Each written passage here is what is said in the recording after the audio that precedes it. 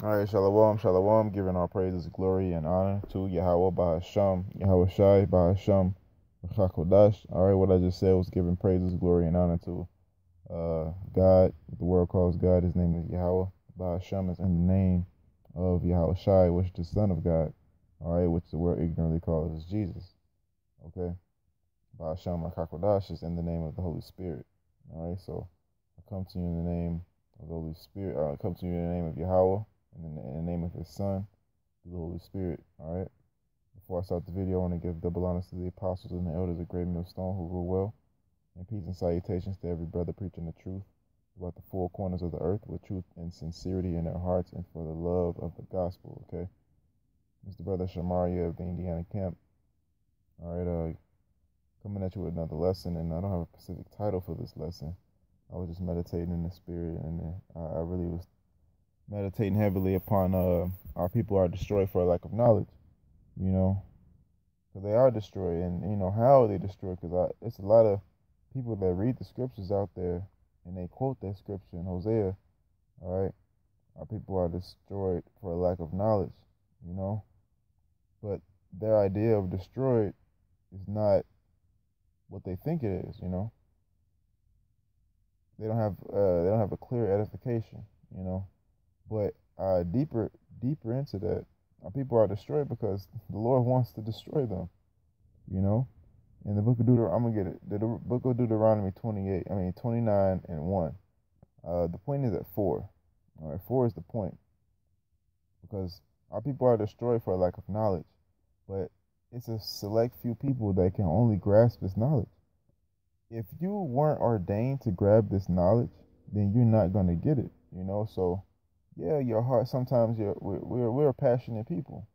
You know, the Israelites are naturally a passionate people, so we're gonna feel, you know, kind of like sympathetic towards the people that can't get it. You know, when you go and look at the average Jake that's all low down and tore up, you know, you're gonna feel for them. You know, you're gonna think, man, I can't wait till we, you know, rule on earth because our people ain't gotta live like this, man.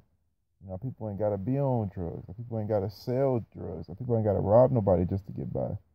You know, people don't have to give their children up to the government because they can't take care of them. You know. Um. But anyway, Deuteronomy chapter 29, verse 1. These are the words of the covenant which the Lord commanded Moses to make the children of Israel in the land of Moab, beside the covenant which he made with them in Horeb. And Moses called unto all Israel, and said unto them, Ye have seen all the Lord did before your eyes in the land of Egypt unto Pharaoh, and unto all his servants, and unto all his land. The great temptations which thine eyes have seen, the signs, and those great miracles. All right, so he's speaking about all of the miracles in Egypt that the Lord has done. He sent the plagues on them, the frogs, the flies. You know, he killed every firstborn. You know, in Egypt, he split the Red Sea. All right, and made Israel to walk on dry land. You know, all of these miracles they did see. But verse 4 says, Yet the Lord hath not given you a heart to perceive. Now, when you go into that word heart in the Hebrew, I'll pull it up in the Strongs in my mind so that. But when you go into that word heart in the Hebrew, it goes back to the word mind, inner man, you know, so on and so forth, etc. And it goes to your mind, basically, you know. 29 and 4. 4. Yet the Lord have not given you a heart to perceive. The word heart is lab in the Hebrew, and it means inner man, mind, will, heart, understanding.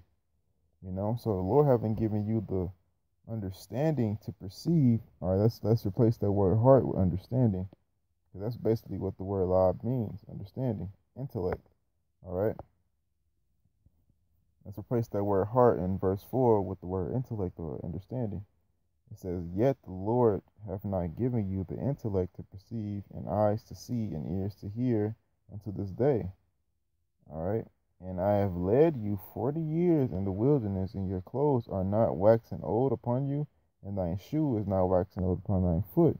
You did not eat bread, neither ye drink wine or strong drink, that ye might know that I am the Lord your God. So the Lord preserved them 40 years in the wilderness, and they still didn't have understanding to perceive that the Lord was in their favor. They kept going off from the Lord because they wanted to live in the lust of the flesh, you know. So when I read the book of Hosea, and this is the scripture that I was meditating mostly on when I was thinking, 4 and 6, was it 4 and 7? It's 4 and 6. Hosea 4 and 6, my people are destroyed for lack of knowledge, because thou hast rejected knowledge, I will also reject thee, that thou shalt be no priest to me, seeing that thou hast forgotten the law of thine God, and I will also forget thine children. All right, it says, my people are destroyed for lack of knowledge. Knowledge on what? Now, you got these pastors out here that talks about knowledge of the Lord and how to follow him, but they don't even know how to follow the Lord. You know? They don't even know how to follow the Lord. The scripture said, he that believed me, as the scripture said, I'm going to Google that. I mean, not Google, Salakia, as scripts.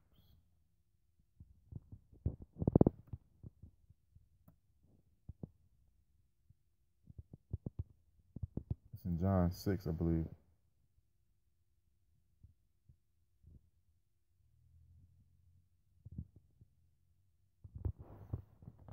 John 6 and 39.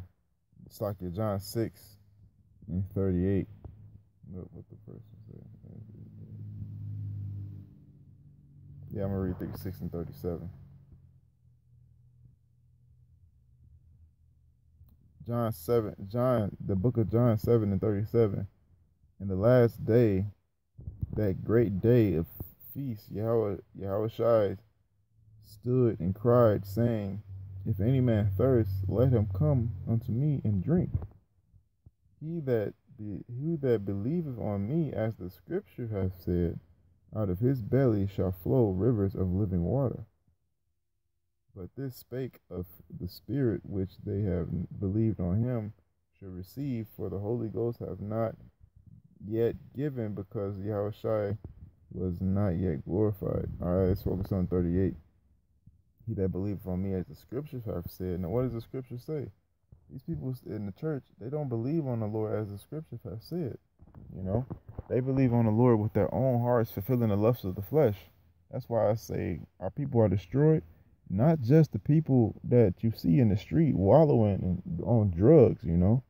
Not just them, but everyone who doesn't understand the law of the Lord and his word, all right?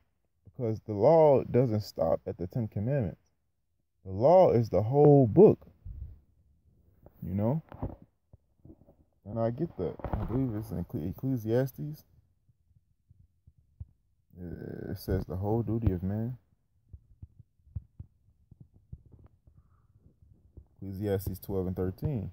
Let us hear the conclusion of the whole matter. Fear Yahweh and keep his commandments, for this is the whole duty of man. You know, fear Yahweh and keep his commandments. His commandments are throughout the entire book, man. You know, his commandments are throughout the entire book. It's not written in the 10 Commandments to, it's not written in the 10 Commandments to wait on the Lord to plead our cause. You know, it's later on in the prophets. But we still got to do it because it's later. It's a commandment. When you go into the word commandment, that word, one of those, when you go into the word precept, Salakia, when you go into the word precept, it means commandment. You know? Because in the book of Isaiah, the 28th chapter or the 29th chapter, it says, I'll get it. You go into the book of Isaiah. And only the people that the Lord has chosen to perceive, the only people that the Lord has given the mind to understand, is going to serve him in spirit and in truth. All right? As the scriptures have said. 28, is it 26? No, it's not. Is it 28? Yeah, it is. Whom shall he teach knowledge? And whom shall he make to understand doctrine? All right, so whom shall he teach knowledge? Whom shall he make to understand doctrine? Doctrine means teaching. So not everybody is going to understand doctrine, all right? And not everybody the Lord is going to teach knowledge. It says him that are weaned from the milk and drawn from the breast, all right? Milk being simple scriptures that are verbatim, all right? The opposite of deep, dark sayings, all right? It says, for precept must be upon precept, uh, precept upon precept, line upon line, line upon line, here a little and there a little. All right, for stammering lips in another tongue will I speak to this people. Whom he said, this is the rest, wherewith ye shall cause the weary to rest, and there is the refreshing, yet they would not hear. So they would not hear. All right? So they would not hear. You know? He said, this is the weary where I'll cause the weary to rest. And it's true, we're supposed to be tired of this place, man. And in the book of Revelations, it says, come out of her, my people. The her is the customs of this land, you know, the practices, the customs, the traditions, Christmas, Halloween, all these holidays, you know, to be an American. And that's how these people are destroyed, man, for a lack of knowledge. They don't know who they are. And they won't understand who they are because why? The Lord has not given them eyes, a heart to perceive, you know. How they destroyed, you know, like I said in Hosea, like I said in Hosea 4 and 7. It's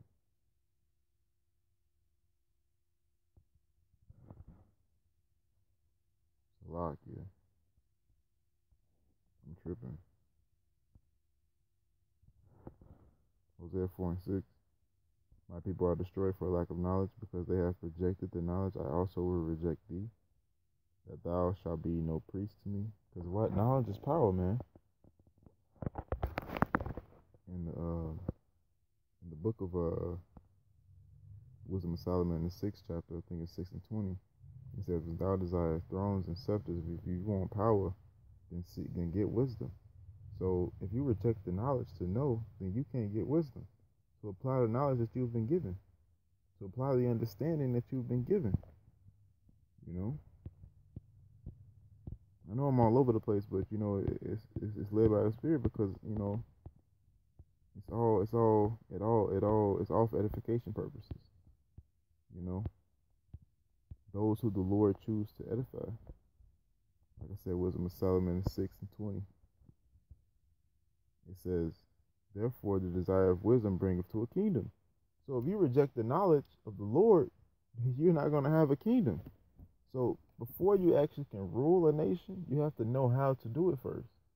You know, you can't get a car first. Using this analogy, you can't get a car first before you know how to drive it. You know, you're going to wreck it. It's more likely for you to wreck it when you get it than to know how to drive it first and then get it. You know what I'm saying? Same thing with knowledge. It says, therefore, the desire of wisdom bringeth to a kingdom. Verse 21. For if your delight be in thrones and scepters, all right? Scepters is what kings hold, a rod, all right, that the kings hold. And it resembles their power. And they sit upon thrones. If your delight be in thrones and scepters, all right, rulership, O ye kings of the people, honor wisdom, respect wisdom, let wisdom be above you. It says that ye may reign forevermore. All right? So honor wisdom, that ye may reign forevermore. You know? Back to Hosea. For my people are destroyed for lack of knowledge. Because thou hast rejected the knowledge, I also will reject thee, that thou shalt be no priest to me. Because the knowledge of the law, all right, is how you follow the Lord. You know, in Proverbs it says, the fear of the Lord is the beginning of wisdom.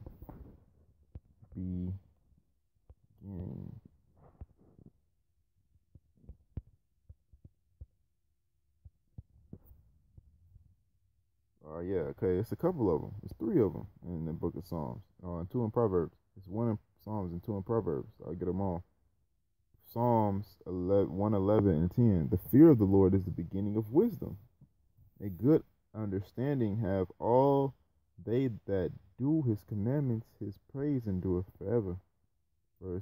Proverbs 1 and 7. For the fear of the Lord is the beginning of knowledge, but fools despise wisdom and instruction. And those are the ones that the Lord has rejected, you know. And I get a precept for that later after I finish these. It says, Proverbs 9 and 10, it says, the fear of the Lord is the beginning of knowledge, of wisdom, and knowledge of the holy is understanding. So knowledge is power, man. Knowledge is everything. Because when you know better, you'll do better if you really believe on the knowledge you've been given. You know? If you know better, you'll do better. Do you get what I'm saying? Because knowledge bringeth to a kingdom. That's why when it said Proverbs 1 and 7, it says, the fear of the Lord is the beginning of knowledge, but fools despise wisdom and instruction. All right? Fools despise wisdom and instruction because they want to live after the lust of the flesh. Knowledge and wisdom teach you to discard the lust of the flesh, all right, and walk in the spirit. Even though you are flesh, walk in the things of the spirit. You know, but fools are going to despise that because they let their flesh overpower them. You know, they put matter over their mind. Let's go back to Hosea 4 and 6. My people are destroyed for lack of knowledge because thou hast rejected knowledge. All right, fools, I will also reject thee. All right, so the Lord is going to turn his face against you. All right, it's written in the book of Matthew, the 10th chapter, in the 33rd verse. Matthew 10:33. It says, but whosoever shall deny me before men, him will I also deny before my Father which is in heaven. All right, so whoever denied the Lord before men, so when we out there prophesying on the highways and byways, all right, wisdom uttereth her voice in the streets, you know, and you turn aside the wisdom, you reject the knowledge that we're trying to teach you, the Lord said he'll also reject you before the Father which is in heaven, because Yahweh Shai, who the world calls Jesus Christ, is the mediator. All right, his true name being Yahweh Shai. All right, his true Paleo-Hebrew name. All right, he's the mediator between us and the Father. So he's our defendant. He defends us. All right, when Yahweh is going to come back and destroy this place, Yahweh Shai is going to say, these are the men that stood so stiffly for me. I beg of you, Father, do not destroy them. All right, because these are the men that have believed on me. All right, because while we did not deny the knowledge of the Lord, all right, we didn't deny him before men. It said fools reject knowledge. Okay. Back to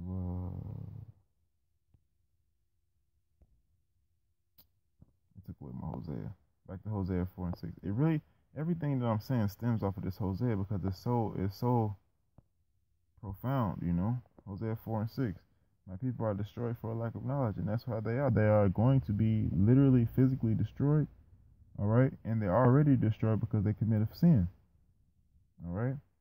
And when you don't know the law of the Lord, you unwillingly and willingly commit sin, all right? And it's written in the book of Tobit, he that sin is an enemy to his own life. And I'll get that.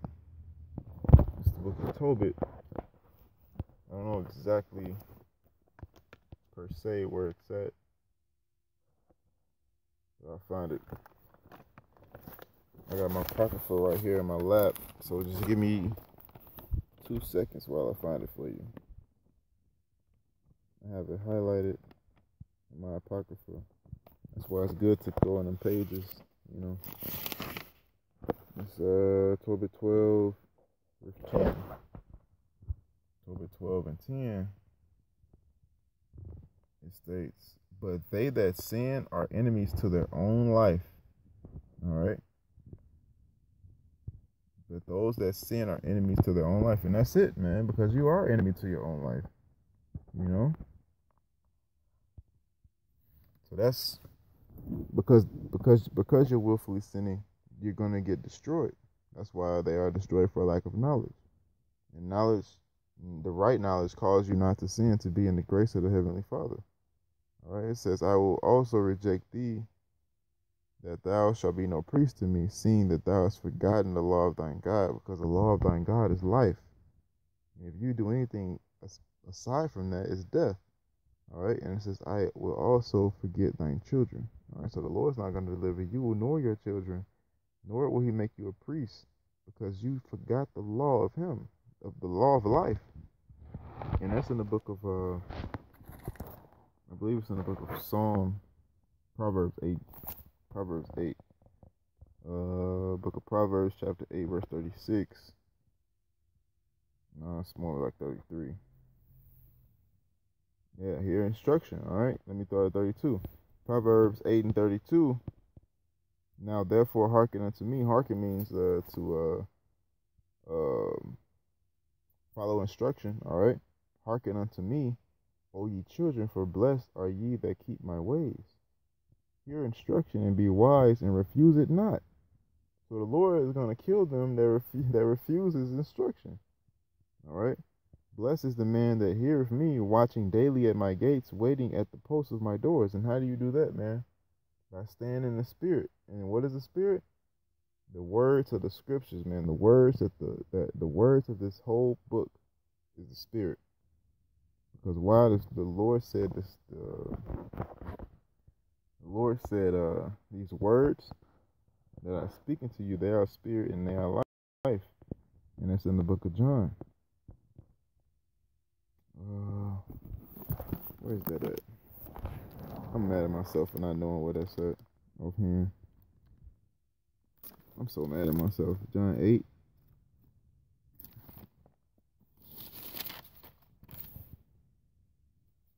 John 8 or John 7.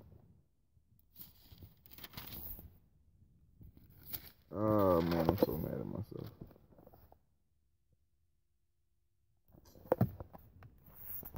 It says something to the lines of the words that are speaking to you, they are spirit and they are life.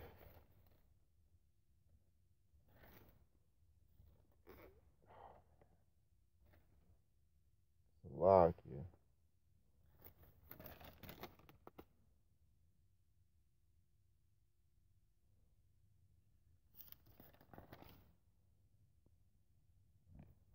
You know what? I'm so fucking pissed off, man, with that.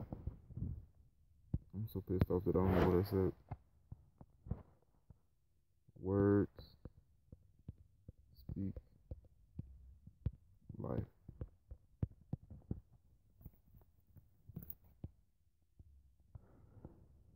John 6 and 63. Salakia for that one, man. That's my fault. I should have known where that was at.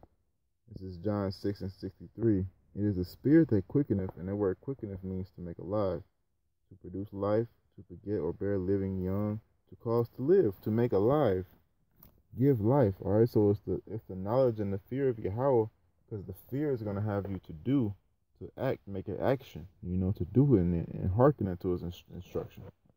And that's going to make you alive, because the law of the Lord is life. So I got the word quickeneth. It means to cause to live. It is the spirit that quickeneth, the flesh profiteth nothing. So the things that are carnal in the flesh, that are opposite of the spirit, profited nothing. The words that I speak unto you, they are spirit and they are life. So that's the spirit. So that's how you watch daily at the Lord's gates. Proverbs 8 and 34. Blessed is the man that heareth me, watching daily at my gates, waiting at the post of my doors. Constantly praying, man. Praying, doing things with the Spirit. Praying, fasting, reading, understanding, being around Akim, being around brothers. Doing videos. That's waiting at the Lord's gates, because the Lord is the gatekeeper, It says, verse 35, for whoso findeth me findeth life, and shall obtain favor of the Lord, but he that sinneth against me wrongeth his own soul. All they that hate me love death. All right, because this is a precept for the book of Tobit. It says, those that sin are enemies to their own life. It says, for whosoever findeth me findeth life, and shall obtain favor of the Lord, but he that sinneth against me wrongeth his own soul. So you're spiritually committing suicide, man. You're physically walking, you're physically talking alive, but you're really dead in the inside. Your spiritual self is dead, you know, and you're going to physically get destroyed because you choose death. But it's really the Lord choosing your death, because in the book of Deuteronomy, the 28th chapter, it says, the Lord is going to rejoice over you to destroy you. And it says that in the word of the Lord. All right.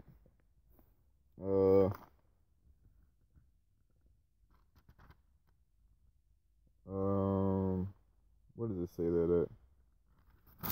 It said, just as the Lord has rejoiced over you to bless you, he will rejoice over you to destroy you. I think it's in 28 and 63. I'm going to close up with this one. This is Deuteronomy 28 and 63. And it shall come to pass that as the Lord rejoiced over you to do you good and to multiply you, so the Lord will rejoice over you to destroy you and bring you to naught. And ye shall be plucked from off of the land, whether ye go as to possess it. So just as the Lord is pleased over you to give you things that's benefiting you, the Lord is also going to be just as pleased to destroy you because you went off, you know. So with that being said, I hope this video is edifying to the elect of Israel. All right, and I'm going to give all praise and glory and honor to Yahweh Ba'Shem, Yahweh Shai, Ba'Shem, Rekakwadash. All right, double honor to the apostles and the elders of Great Millstone who rule well, and peace and salutations to every Akim giving the whole truth. All right, teaching the whole truth. All right, to the four corners of the earth with truth and sincerity. Till next time, I'll say Shalom.